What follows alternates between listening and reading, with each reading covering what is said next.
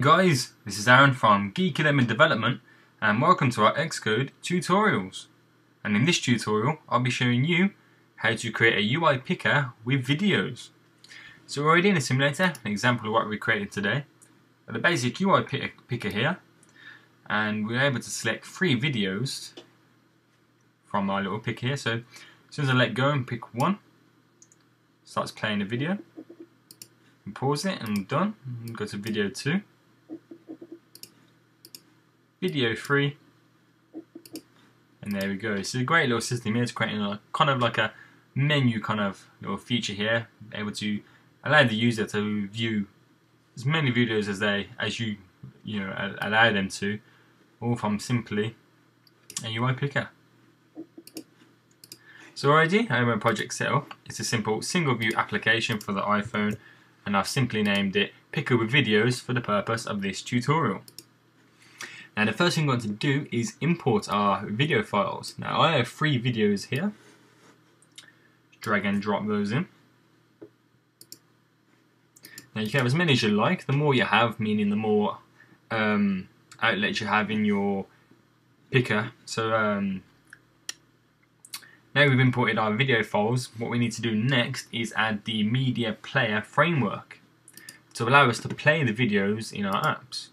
So if you go to build phases and link binary with libraries, and then just type in media player, should get it from here. There we go. Let's add that in. Once you've done that, if you go to our viewcontroller.h, and then simply import our media player / media player.h, and then once you've done that, we'll simply, after UI view controller, we do space bracket and then press enter, and then we can simply start by adding our outlet. So we do IB outlet UI picker view space asterisk, and I'll simply name it picker, and now a semicolon. Then we need to create an NS array for the titles in our picker view, so simply do NS array space picker data, and then a semicolon, press enter, and then we need to create our actions. But before we do that, we need to create the app property to retain it. So we do at property space bracket retain comma space non-atomic, and then a bracket there. So if we just do 2 of those, and then we just copy our IB outlet there, and then copy our NS string, just to save us a little bit of time. This is so we can synthesize it in our .m, so causes no memory leaks or whatnot. So once you've done that, we can save, jump into our viewcontroller.m, and just under the implementation here, we do at synthesize, and then we do picker, and then comma picker data, and then end that with a semicolon. Now that we need to do that, we need to add in our view did load section there.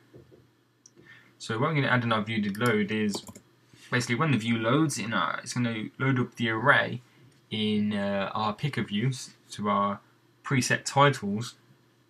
So we do NS array space asterisk array space equal space bracket bracket NS array space alloc, and after the bracket there we do init with objects, and in the first highlight in the highlight section here we do add symbol quotation mark, and then we'll do after the comma there we do add symbol quotation mark again, comma add symbol quotation mark, and end that with comma.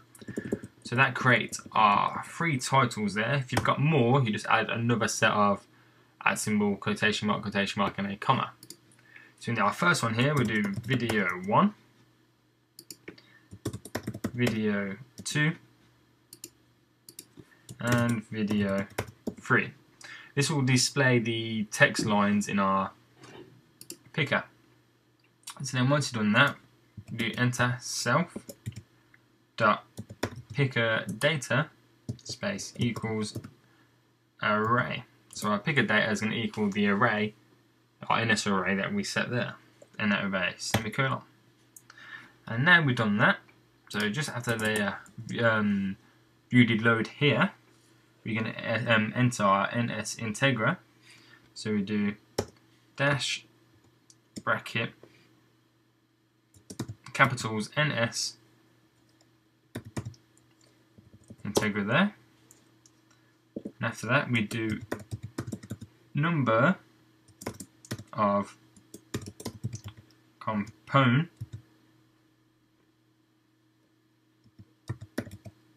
components there, if I spelt that correctly. It doesn't matter. In picker view, we do colon bracket UI picker view space asterisk and array bracket there, and then we do picker view space bracket and press enter, and we do return in expression 1 and that array semicolon. And then after that we need to create another one. This one will be for the number of rows in our component. So then what we'll do is dash bracket, repeat the same process, NS integra there, and then after the bracket there we do number, sorry, not number again, we've done that line, picker view,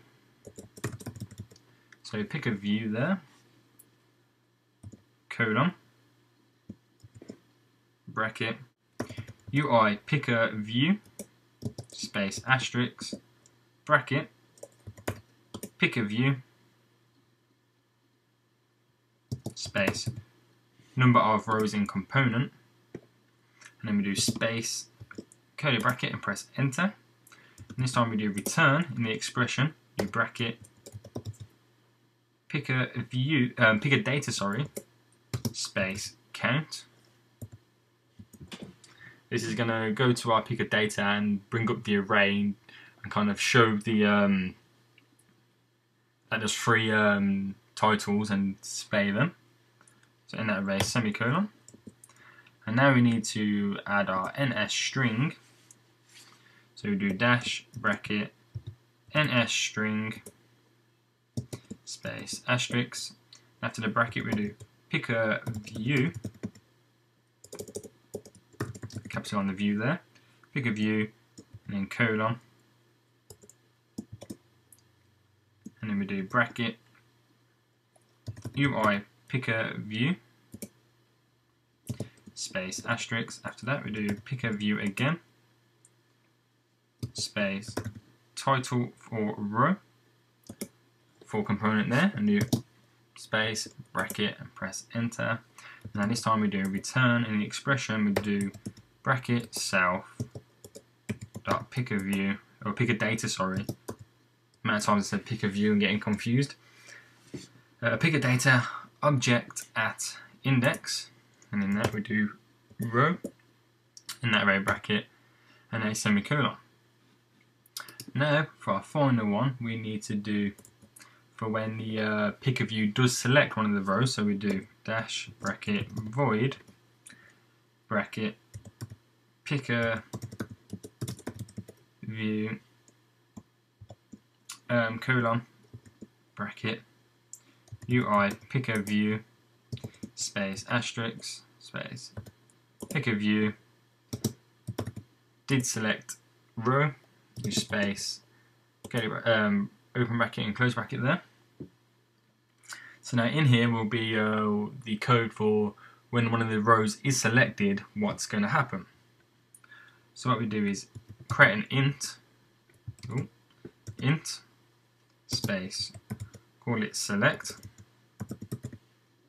space equals space, so we type in row, give it a name row, sorry, well for our equals row, sorry, an area bracket, and then we do if statement there, so if select equals 0 in the statement here will be our code for when it plays a video. Else, if select space equals 1, then do space bracket and enter. Now we just copy that there and paste it there. So as we've got 3 videos all together, let's get rid of it, make it spaced out correctly. So as we've got 3 videos all together, so if the first one selected video 1, it will play the code in this section here. If the second one selected, it will play the code there. And if the third one selected, it will play the code there. Now the code for playing our video is similar to our previous tutorial as I'll show you how to play a video file. So all I have to do is NSURL space, NSURL space asterisk URL space equals space bracket NSURL space file with file URL with path. In the highlighted section here we do bracket bracket ns bundle space main bundle, that's in the first bracket there, do space path for resource, and we do @ quotation mark, and the name of our first video, which is capital video 1, and type of, you do @ quotation mark, which is the MP4 file, and then we do 2 brackets there, and that with a semicolon, press enter. Now we do capital MP movie, MP movie player, just looking for it now, MP movie player view controller, just trying to find it for you. I'll simply type it out, it'll be a lot quicker. Movie player view controller, there we go. Space asterisk, name it player controller space equals space bracket MP movie player view controller space alloc, and have a bracket there, space and init with component URL, and in the highlight section here we type in URL, and have a bracket and then a semicolon, then we do bracket self space present view present movie view controller, and in the highlighted section here we do player view controller, and have a semicolon, then we do player view controller dot movie player dot movie source type MP movie source type. There we go. Source type, and that will be a semicolon, and then press enter, bracket player controller again dot movie player space play, and then a bracket and a semicolon, and then player controller once more space equals nil, and that with a semicolon. So pretty long code, and yeah, it did take quite a while to type it out. But if we paste it in our other 2 and then just change the name of our video file, and once you've done that, we can jump into our view controller.xid, where we can finally add in our picker view. And we can control click and drag it to our files owner and link it up to our data source, and once more again to our delegate. Click on files owner and go to our connections and link up our picker to our picker view. And then finally we can build and run to our simulator, where we can test it out and make sure it works. So now it's loaded. So once we move it up and down and select one, it plays our video. So do that once more. Video 1 plays. Pause it, we can skip it, close it, select that second one, plays, done, third one, and it is done. So that's simply how you play videos using your UIPicker. So it was a pretty long tutorial, but we got there in the end. So once again, I hope this helps in your App Store projects at the moment. If you haven't, make sure you subscribe and like and favourite the video, as it really does help us out. Make sure you like and follow us on Facebook and Twitter, and check out all our apps which are on the App Store by simply searching Geeky Lemon. But again, once more, if you haven't, make sure you subscribe, and I'll see you all next time in our next... Thank you for watching this tutorial by Geeky Lemon Development. Be sure to follow them on Twitter and like them on Facebook. Oh, and check out all of their other tutorials and sample projects on their website, geekylemon.com. But most importantly, please download their awesome iPhone and iPad apps by searching Geeky Lemon on the App Store. And please remember to subscribe.